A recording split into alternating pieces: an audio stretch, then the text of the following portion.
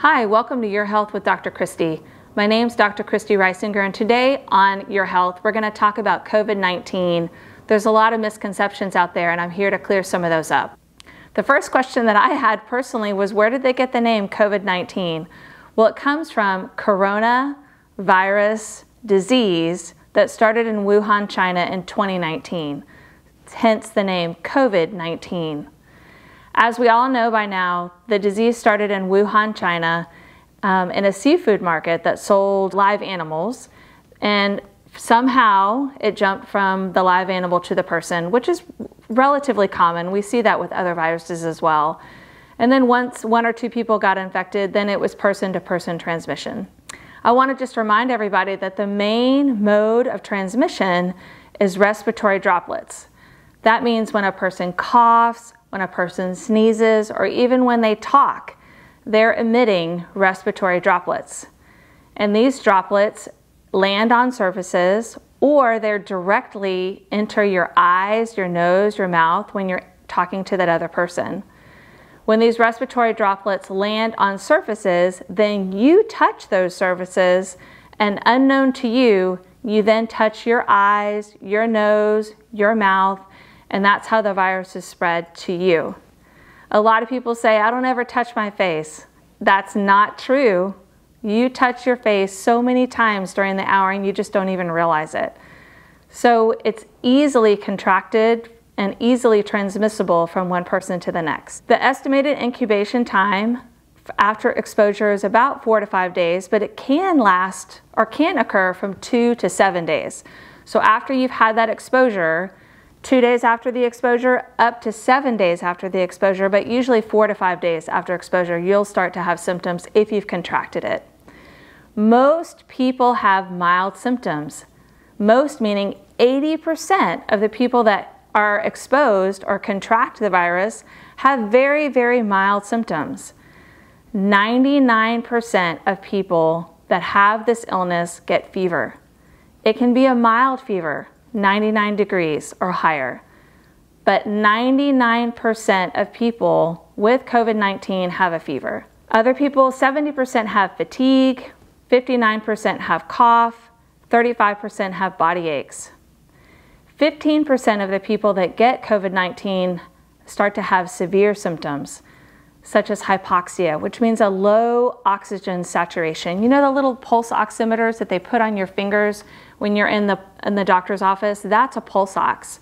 So if that number is lower than 99%, that's not normal. And so hypoxia is a low pulse ox number. Also, the persons with severe disease also start to have greater than 50% lung involvement. That means they'll start to have infiltrates, and they're all kinds of different infiltrates, but if greater than 50% of the lung is involved, that's really concerning, and that means they have severe disease. And then there's that critical 5%. These are patients that progress onto respiratory failure, requiring intubation. Intubation is when you're connected to mechanical ventilation. A tube is placed down your throat, you're sedated, and you're connected to a life support machine. It's really a big deal. Other symptoms that can happen when you have critical disease is that your organs may start to fail. You may go into something called sepsis, where your blood pressure gets really low. And we've been seeing some interesting cardiovascular deaths related possibly to viral dilated cardiomyopathy, which is when the heart gets really enlarged because of the virus. And I don't know much about that quite yet. I think we're still learning a lot about it. The most severe cases occur in patients that are old, meaning that they're older than 65, and especially if they're older than 80. When you hear about those deaths on television, take note of the age. Most of them are quite a bit older than you or I, in their late 80s. Patients that have comorbidities, meaning have other illnesses like cardiovascular disease. So if you've ever had a heart attack or a stroke, if you have diabetes, especially if it's uncontrolled, if you have any sort of lung disease like COPD or emphysema, or if you smoke, or if you have high blood pressure, or if you're currently being treated for cancer or have had cancer and are currently on immunosuppressants like prednisone or other prednisone-like medications. Those are the patients that tend to have more severe disease. For those that have severe disease, here's the timeline of what we're seeing. Shortness of breath usually occurs at about 5 to 6 days. Admission to the hospital usually occurs at about 7 to 8 days. An ICU admission and intubation usually occurs at about 10 days, but the progression to respiratory failure can be really rapid and quick, which is concerning. An early warning sign for severe and critical disease is something called hypoxia, which is what I mentioned, a low O2 saturation, but you may not have many symptoms. But that is something that your doctor should be aware about and take note of, and you should be in daily communication with him or her if you're found to have hypoxia but you're not having other symptoms. Hypoxia, once again, is a low oxygen saturation. The most interesting thing about this virus is that the viral shedding can occur before symptoms even develop. They begin to decrease 5 days after exposure, but they can last up to 10 days. So people that have very mild symptoms are actively shedding this disease and giving it to other people. A really great bit of information about this, about COVID-19, is that children are greatly spared from these devastating effects from COVID-19. We're just not seeing very many deaths in children, and I'm so thankful for that. Here are just my personal opinions about some things that should and shouldn't be done for patients that are concerned about COVID-19. The first thing is, really, you don't need any blood work unless you're hospitalized. The labs aren't gonna help determine one way or the other. They're not that helpful. The white blood cell count, which often determines whether someone has an infection or not, can be high or can be low. So at the end of the day, I just don't think you should be asking your doctor to have blood drawn. The other thing is, don't wear a mask if you don't have a cough or if you don't have symptoms. You'll touch your face more, and then those that really need to have masks won't be able to get them. You should wear a mask if you have a cough or if you're caring for someone that you're concerned may have COVID-19 or if that person has a cough. My next big bone of contention is who should be tested. Really, I think only patients that are older with a fever of 99 degrees or higher. And they should be tested both for influenza and COVID-19. If you're young and otherwise healthy, don't go get tested right now. It's really complicated, and you're slowing down the system, and you're burdening a system that just doesn't need to be burdened right now. However, if you're older or if you have other diseases like the ones I mentioned, and you have a fever of 99 degrees or higher, you should go get tested. Well, where do you go? We're still working a lot of those details out, but call your doctor or your primary care physician or provider. They have information about where to send you. There are drive-through clinics being set up in cities all over the United States, and some testing is actually being done through the city health department. The treatment is really not with antivirals. We have not found an antiviral that's been effective against COVID-19.